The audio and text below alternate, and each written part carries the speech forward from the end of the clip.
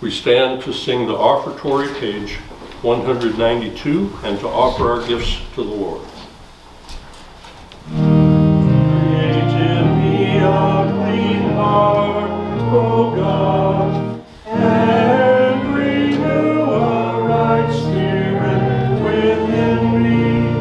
Cast me not away from thy presence, and take not thy Holy Spirit from me.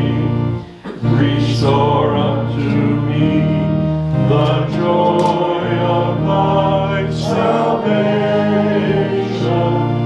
and uphold me with thy free spirit. Amen.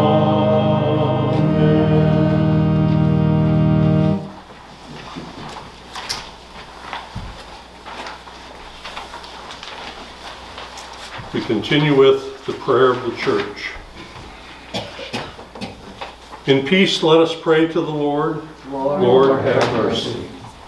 That Almighty God, who receives the praise of seas and rivers, would keep us in the baptismal grace he has given us by water and the word. Let us pray to the Lord. Lord, have mercy. For maturity of faith, that our Father in heaven would bless pastors, teachers, parents, and all who teach his word, and that he would give us a constant desire to hear and obey it.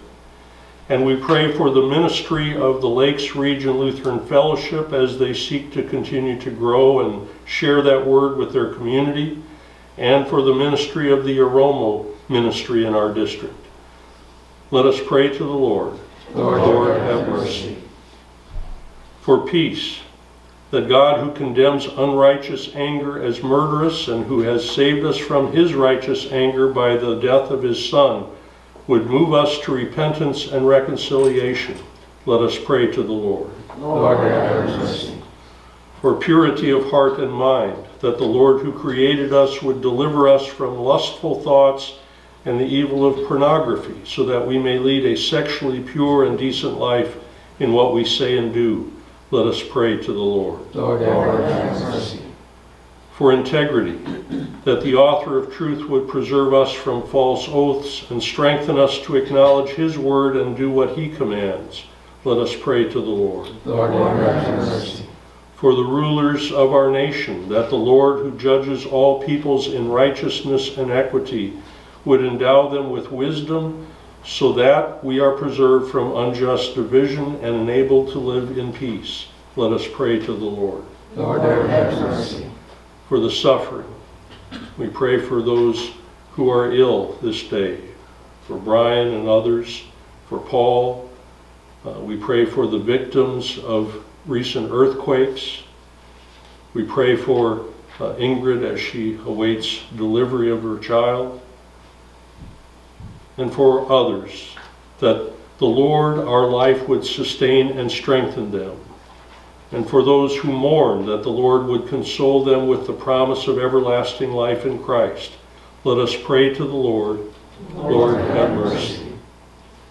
For Christian unity, that God, who gives growth to the church by his means of grace, would preserve his people from division and worldly wisdom, and unite us in a common confession of his truth. Let us pray to the Lord. Lord, have mercy. To him we give all glory, honor, and worship, Father, Son, and Holy Spirit, one God, now and forever. Amen. As our Lord has taught us, we pray. Our Father, who art in heaven, hallowed be thy name. Thy kingdom come, thy will be done, on earth as it is in heaven. Give us this day our daily bread, and forgive us our trespasses, as we forgive those who trespass against us. And lead us not into temptation, but deliver us from evil. For thine is the kingdom, and the power, and the glory, forever and ever. Amen. We continue on page 201 at the bottom. The Lord be with you. And with thy spirit. Bless we the Lord. Thanks be to God. The Lord bless you and keep you. The Lord make his face shine upon you and be gracious unto you. The Lord lift up his countenance upon you and give you peace. Amen. Amen. Amen. Please be seated. Our closing hymn today, number 400, Brightest and Best of the Stars of the Morning.